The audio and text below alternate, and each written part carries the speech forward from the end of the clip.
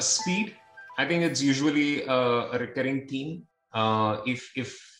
If anything, like if somebody were to ask me a question, what would you advise your 20-year younger self? I would be like, do things faster. Yeah. And I think that theme holds true, right? The customer feedback is very obvious about, like, change is imminent and it is obvious, but what is not clear is how quickly can we adapt to it. So I think from a pure technology lens, I think anything that we do which improves the throughput of the feedback time to the point we bring that back in front of the customer is definitely going to be fundamental, right? And there are a lot of technology stacks that play in this space, process changes that play in this space, skill sets, organizational structures which play in this space.